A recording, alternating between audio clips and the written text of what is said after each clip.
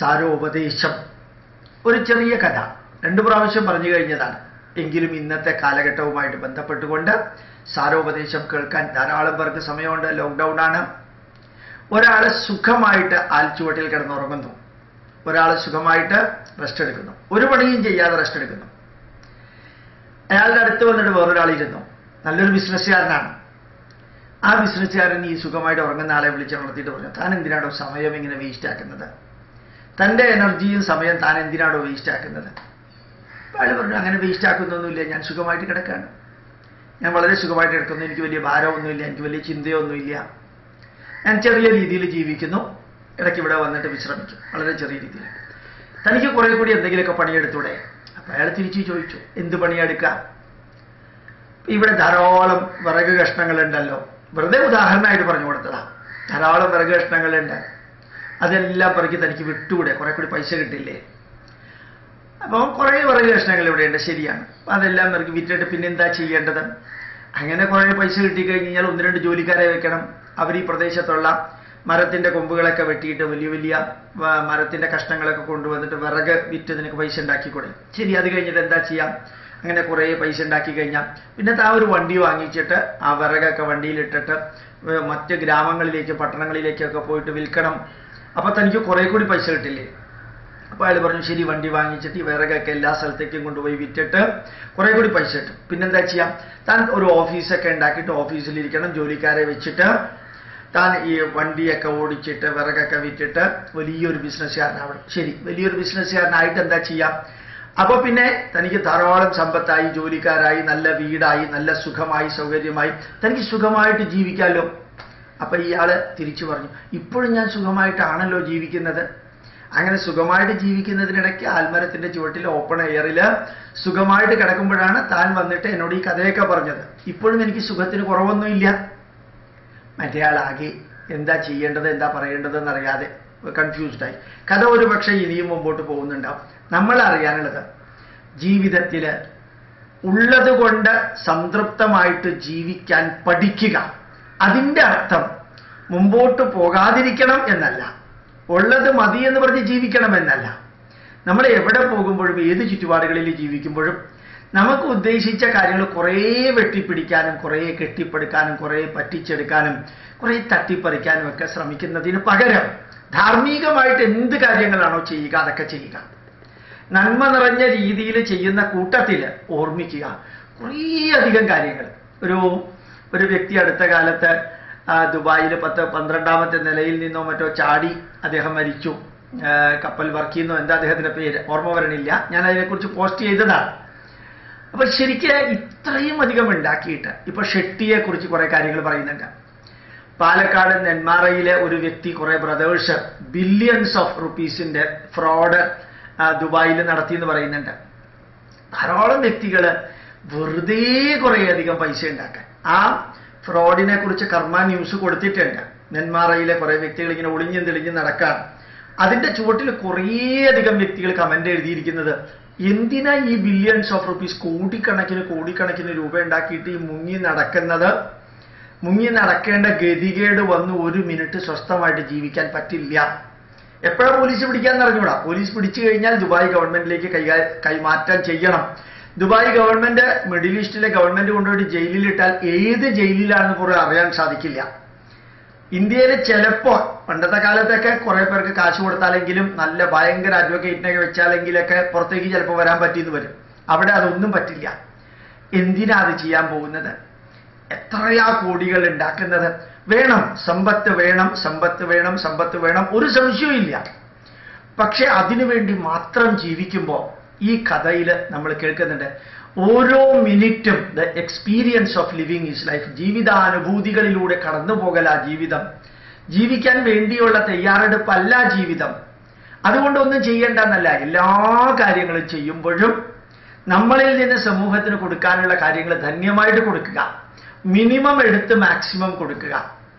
ആ മിനിമം എടുത്ത് മാക്സിമം കൊടുക്കുന്നതിലുള്ള സന്തോഷാനുഭൂതി ആസ്വദിക്കുക. ആൽമരത്തിൻ്റെ ചുവട്ടിൽ ഒരു ഭയവും ഒരു വേദനയും ഒന്നുമില്ലാതെ കിടക്കുന്ന ഒരു വ്യക്തി അനുഭവിക്കുന്ന സുഖം നോക്കുക. ഈ ശക്തി അനുഭവിക്കുന്ന സുഖം നോക്കുക. ടാറ്റ, രത്തൻ ടാറ്റയാണെങ്കിലും റിലയൻസ് അവർക്ക് കോടികളുടെ ഒരു ഷെയർ വാല്യൂ അങ്ങോട്ട് താഴ്ന്നാൽ അവർക്ക് രാത്രി ഉറക്കം വരുമോ? അവരുടെ കമ്പനിയുടെ ഷെയർ വാല്യൂ ലോകത്തിലെ 1-ാമത്തെ, ലോകത്തിലെ 10-ാമത്തെ, ലോകത്തിലെ 8-ാമത്തെ, ലോകത്തിലെ 15-ാമത്തെ പണക്കാരാണ്. പക്ഷെ ഇതെല്ലാം ഉണ്ടാക്കുമ്പോഴും ഓർമ്മിക്കുക, ഇതെല്ലാം ആസ്വദിച്ച് ഒരു 10-85 വയസ്സ് വരെ ജീവിക്കാൻ സ്വസ്ഥമായിട്ട് സാധിച്ചില്ല എങ്കിൽ ഈ ജീവിതത്തിന്റെ അർത്ഥം എന്താ? മാനവ സുഖമെന്ന മായാമൃഗത്തിനെ തേടുന്ന പാന്തൻ ഞാൻ.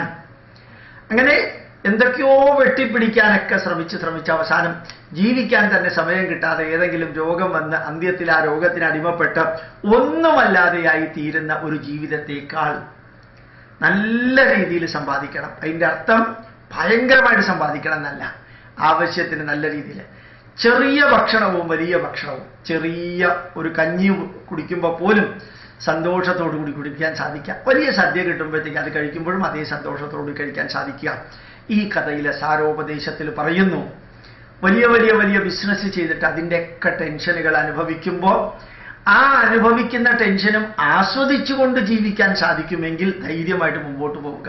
രാത്രി ഉറങ്ങാൻ പറ്റാതെ, ഭക്ഷണം കഴിക്കാൻ പറ്റാതെ, സ്വസ്ഥമായിട്ട് സംസാരിക്കാൻ പറ്റാതെ, സ്വസ്ഥമായിട്ട് കുടുംബക്കാരുമായിട്ട് 1 മിനിറ്റ് ചെലവാക്കാൻ പറ്റാതെ ഒരു ബിസിനസ് ജീവിതം, അതുകൊണ്ട് സോ വാട്ട്? അതുകൊണ്ട് എന്താ നേടാൻ പോകുന്നത്? അതുകൊണ്ട് ഒന്ന് ഞാൻ പറയുന്നു, തളരാനും തകരാനും വരളാനുമല്ല, എല്ലാവിധത്തിലും സമ്പത്ത് ഉണ്ടാക്കണം. ആ സമ്പത്ത് ജന്യമായിട്ടുള്ള ജീവിതത്തിനുള്ള ഒരു മീൻസ് മാത്രമാണ്. സമ്പത്ത് ഉണ്ടാക്കല് ലക്ഷ്യമല്ല, അതൊരു മാർഗം മാത്രമാണ്. അത് ആ സമ്പത്ത് നമുക്ക് സന്തോഷകരമായിട്ട് ജീവിക്കാനായിട്ട് ഉപയോഗിക്കാൻ സാധിക്കണം. The English version of that. Once upon a time there was a person who was just lying down and sleeping under a banyan tree in the open air. He was sleeping, sound sleep. A businessman came to him. It is a story in Saropadesam. A businessman just watched this man sleeping, a sound sleep, and he came nearer to this man and asked, "Why are you sleeping?" He said, "No, I am enjoying the life. I am experiencing good sleep. This cold wind and the chirping of these birds and these open trees, just like a forest environment. So many trees are around me. I am just living here and enjoying the life." This man said, "Why you are wasting your time?" The businessman said, "Why you are wasting your time, your energy? Remember that you will not get time. One day you will become old. If you don't have money, nobody will be looking after." But so many advices, guidances, messages this businessman gave to this ordinary man. Then the ordinary man who was enjoying the sleep, deep sleep, he just asked, "What should I do?" He asked this question to the businessman. The businessman said, "You do some business." Then the other person asked, "What business I should do?" "You think about it and do some business." Repeatedly that fellow asked. Then he said, "See, this is just like a forest. So many firewoods are there, small and big. Cut it and make bundles and sell it. You can make money." Then the ordinary man asked, "By making money, what should I do?" No, you make money and you appoint some people and tell them to collect as much as possible the firewood, and you do a bigger business. Then purchase. Then what should I do after appointing some people? What should I do? They will be bringing lot of firewoods. You sell it, you will get lot of money. Then you purchase a vehicle, take this firewood to different places and sell there. You will get lot of money.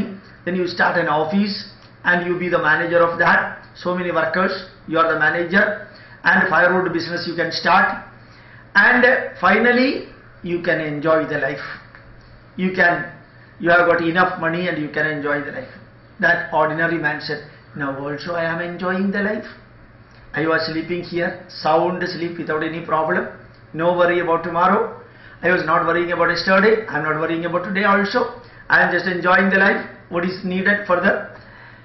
Then the thing is that this is a good message, but we have to work. We have to utilize our time.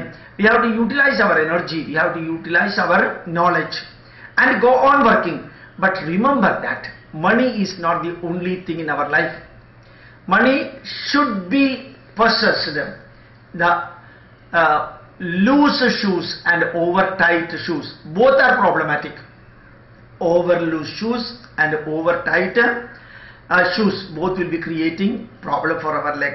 So money is needed. Money is not the end of life. Money is only the means of life. So you can see so many, every day you can see people are trying, people are venturing to make money in all the fraud, cheating methods, including black money creation, including fake note, fraud notes creation, including black business, and so many negatives they are doing to make money, and finally they have to go from here. So every day if you can enjoy with the money that you have got, but one thing is very important, that when you have to take a risk and you have to do lot of work for making every day useful, fruitful, purposeful. And the working means not only for money, but utilizing your time, not spending, not wasting the time, but utilizing the time. That working should itself be an enjoyable experience, of which finally you will be getting money. That money is for today, tomorrow and day after tomorrow. But accumulating the money, what is happening for our Shetty, who is got some Middle East company, so many companies are there, so many problems are there, and they are not in a position to even sleep. Remember that when the share business, the share value comes down, these people cannot sleep for days together. But these are all not to be rejected. That need not be rejected. But remember that making money is not the only thing. Experiencing the life, preparation for living is not the life, but experience of living is the life. So in Malayalam we used to say, Manava Sukham enna Maya Amrugathine Thedunna Pandanyan. I am just looking for the pleasure, I am looking for the happiness. I am always hunting for pleasure and happiness. Finally I will be reaching nowhere. I may be having enough money, I might have got, I may be having lakhs and lakhs, but remember that if I am not in good relation with my family members, if my family members and others do not respect me, do not love me, do not take care of me, and I am not taking care of them, then what is the use of all this money? Remember that life. That life is experience of living, but it should not be wasted.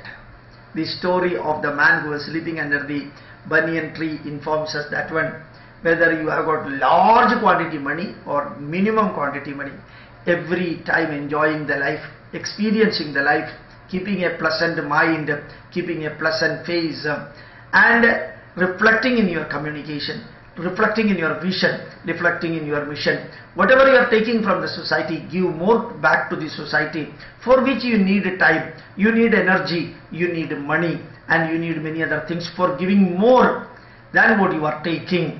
That is life.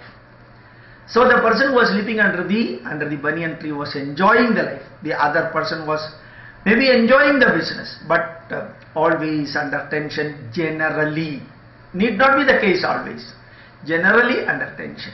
So all our businesses for making our life, our academic qualification, our profession, our business, our building, our job, our qualification, and the money whatever we are acquiring, all these are not life, but these are all means for living. Thank you very much.